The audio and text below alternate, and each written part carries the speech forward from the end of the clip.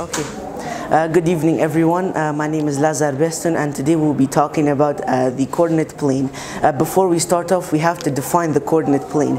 So the coordinate plane is the plane which contains the horizontal line x-axis and the vertical line, which is y-axis. And we have origin. Origin is the intersection between x-axis and y-axis. This is y-axis, this is x-axis. If on a plane we have 4 quadrants, quadrant 1, 2, 3, and 4. When we have these quadrants, if we want to solve anything, the first number is always x-axis, and the second number is always y-axis. So for example, 2 and 1, A 2 and 1. So this is 2 and 1, A.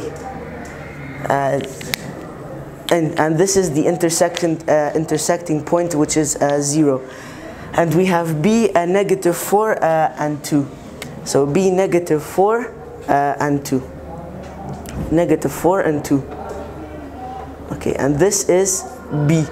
Negative 4 and 2. C 3 and negative 4.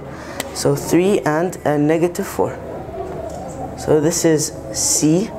And we have D, negative 1 and negative 3. Okay, so this is negative 1 and negative 3. So this is D. And this is all about the coordinate plane. Thank you for your attention. That's it.